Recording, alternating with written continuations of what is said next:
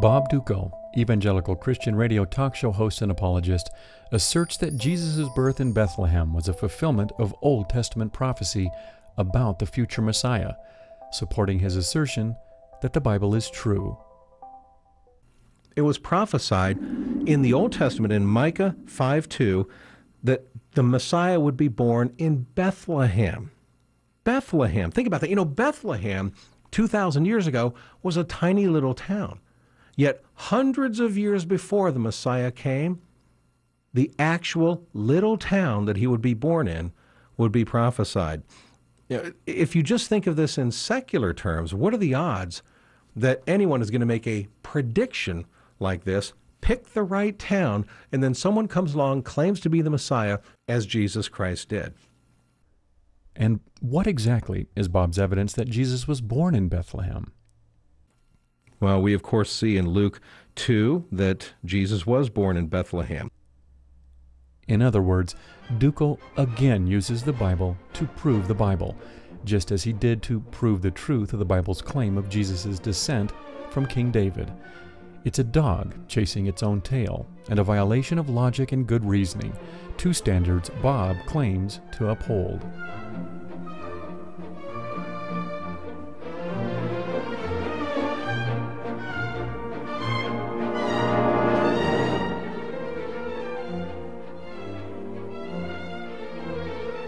The fact is, the so-called fulfillment of Jesus' birth in Bethlehem is an example of the gospel authors deliberately inventing a tradition to fulfill a prophetic expectation. In other words, the prophecy of Micah 5:2 was not fulfilled by Jesus' birth in Bethlehem, but the Bethlehem birth itself was invented to fulfill the prophecy, to equate Jesus with the expected Jewish Messiah.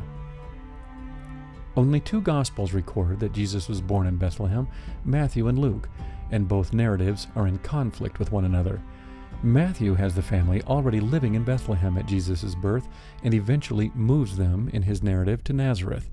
Matthew's story opens in chapter 2 with wise men coming from the east to Jerusalem at the time of King Herod, inquiring about the birth of a child who was to become king of the Jews, because they had seen his sign, a star rising in the sky. This news of a newborn king frightened Herod and the rest of Jerusalem for some unknown reason, and he quizzed the Jewish chief priests and scribes to tell him what the scriptures said about the birth of the Messiah. He was told the prophecy of Micah 5:2, that the Messiah was to come from Bethlehem. Herod then sent the wise men on their way, asking them to return and tell him where the child could be found so he too could go and worship him. The wise men left and continued to follow the mobile star until it came to rest over a house. The wise men entered, found Jesus and his family, and presented gifts of gold, frankincense, and myrrh. Warned in a dream not to return to Herod, the wise men returned instead directly to their own kingdoms. Herod learned of this betrayal and ordered that every male child, 2 years and younger, was to be put to death in Bethlehem and its surrounding region, just to assure that Jesus was murdered and no usurper would steal Herod's crown. Warned in a dream by an angel about Herod's murderous intent, Joseph uprooted his family and took them to Egypt to hide. After Herod died, Joseph was again approached in a dream by an angel and told it was safe to return to the land of Israel.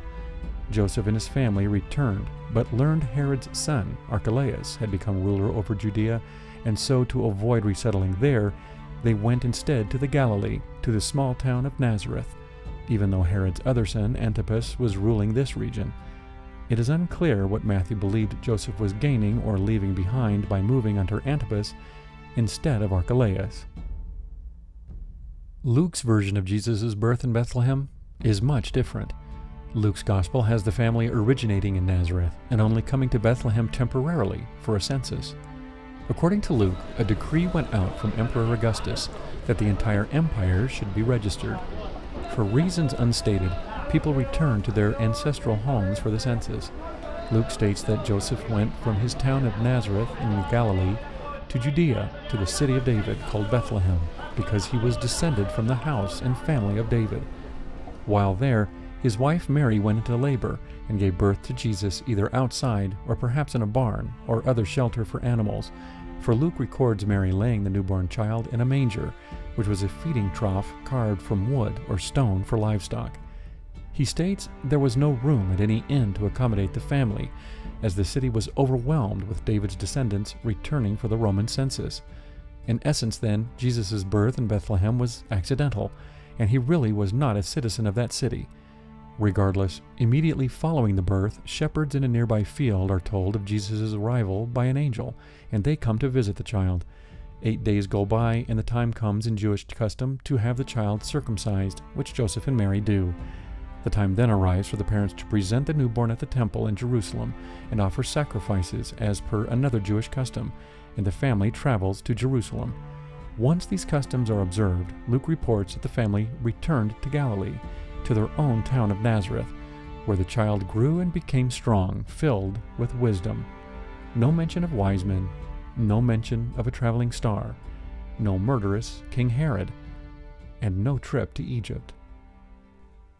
Interestingly, this emphasis on Jesus' birth in Bethlehem is completely absent in the Gospels of Matthew and Luke, outside their infancy narratives. Everywhere else in these Gospels, Jesus is referred to as Jesus of Nazareth, or Jesus the Nazarene. If Jesus really had been born in Bethlehem, why did all recognition of this important prophecy-fulfilling fact disappear from the later narratives? It's rather obvious that the true tradition of Jesus' origins were in Nazareth, and the authors of Matthew and Luke had to invent ways to get Jesus born in Bethlehem to fulfill expectations of the Messiah coming from the city of David, concocting stories for their infancy narratives, but reverting back to the older tradition throughout the rest of their Gospels. Then there is the problem of the Gospel of John. John makes no mention of Jesus' birth in Bethlehem whatsoever. In fact, the only mention of Bethlehem seems to argue that Jesus was not born there. In John chapter 7, verses 40 through 44, a crowd is arguing whether or not Jesus was the expected Messiah. Some thought that he was. Others, in verses 41 and 42, disagree by blatantly arguing, "Surely the Messiah does not come from Galilee, does he? Has not the Scripture said that the Messiah is descended from David and comes from Bethlehem, the village where David lived?" The section concludes in verse 43, with the Gospel's author stating, "So there was a division in the crowd because of him." Not a single person in the crowd, not even the author of the Gospel, offers up an argument that Jesus was in fact born in Bethlehem, fulfilling the prophecy of Micah 5:2. Not a peep about the mysterious wise men coming from the east. Nothing about a strange wandering star that hovered over the famed city of David. No mention of Herod's murder of the innocents. Nothing to remind the doubters of the miraculous events several years earlier, which would have silenced the critics and argued for Jesus' birth in Bethlehem. There simply is no reasonable way to harmonize the two accounts of Jesus' birth narrated in Matthew and Luke, although apologists through the centuries have tried. In addition, historical problems abound with the infancy narratives. For example, there is no record, Roman or otherwise, for an empire-wide census which would have brought Joseph's family from Nazareth to Bethlehem, per the Gospel of Luke. Apologists are not short in the contrivance of a great number of explanations for why the census cannot be found in any extra-biblical material, some even at variance with one another. But in the end, no such evidence for the census is ever solidly produced to silence the critics. As biblical scholar Raymond E. Brown has concluded, such contrivances are dubious on almost every score, despite the elaborate attempts by scholars to defend Lucan accuracy. Apologists may attempt to point out that where sufficient archaeological evidence has surfaced, Luke has been shown to be remarkably accurate in his descriptions of first-century Judea. Apologists note that skeptics frequently level charges against Luke and the other biblical authors on what they feel are merely arguments from silence. In other words, a skeptic will say the census mentioned in Luke is an error of the text, based solely on the fact that no record of such a census has ever been found in extra-biblical material. The problem here isn't just that there is no extra-biblical evidence to corroborate the Lucan census, but that the convenience of such a census for Luke's purposes, to get Jesus born in Bethlehem to fulfill the prophecy of the expected Messiah, and the ridiculous call to have people uprooted from their current homes to travel to their ancestors' cities of origin, is unprecedented in any Roman account of any other known census. These are the factors, in addition to the lack of any corroborating evidence that the Lucan census took place, which drive the skepticism. From the 6th century BCE, following the Babylonian conquest of Jerusalem, The Jewish people had migrated from Judea across the eastern Mediterranean. Large communities of Jews established themselves in most of the major cities, including Alexandria, Antioch, and even Rome itself.